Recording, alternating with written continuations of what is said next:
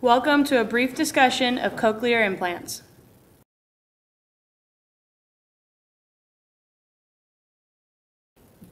This video was created for the purpose of distributing information about cochlear implants for our developmental psychology class.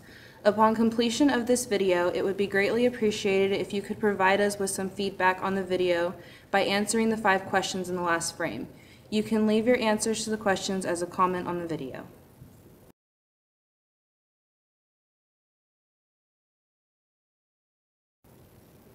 A cochlear implant is an electronic device that is surgically implanted to a person who is deaf. It can create the perception of sound for patients.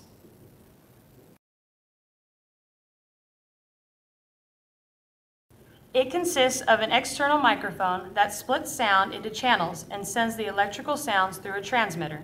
The internal receiver and stimulator converts the electric impulses. They are then sent to electrodes, which are wrapped around the cochlea. Here you are seeing images of the internal and external features of the cochlear implant.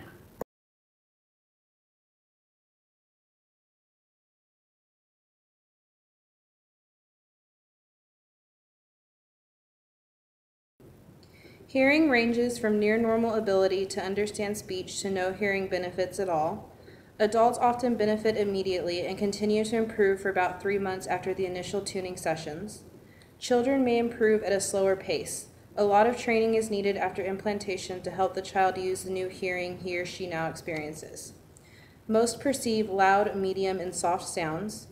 Many understand speech without lip reading. However, even if this is not possible, using the implants helps lip reading. It bypasses the cochlea, which is likely the source of deafness.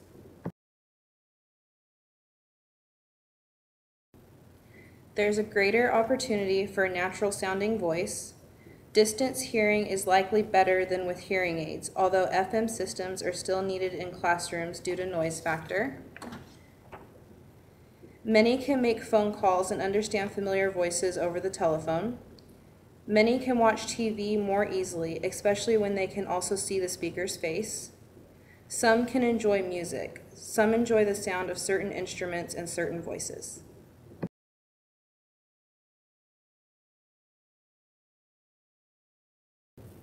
A negative view of the cochlear implant is that it can be a costly, invasive surgery. One must cover more than just the operation itself, and it is not always covered by insurances.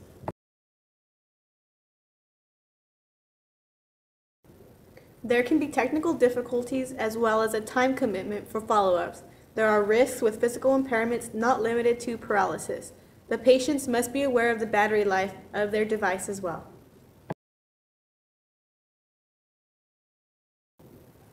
People in the deaf culture take the view that they are fully functional and normal human beings. Also, their language, which is American Sign Language, is considered a true language. The cochlear implant gives the message that the deaf are not normal but disabled and need to be fixed.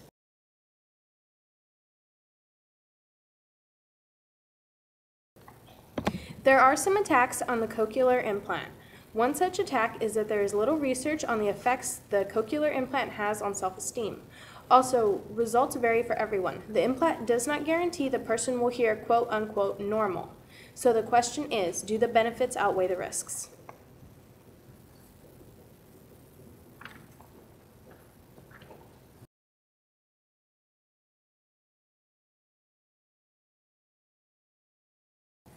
That wraps up our presentation. Please take a few moments to answer the follow-up questions on this slide. They can be answered below as a comment on the video. Thank you so much and have a wonderful day.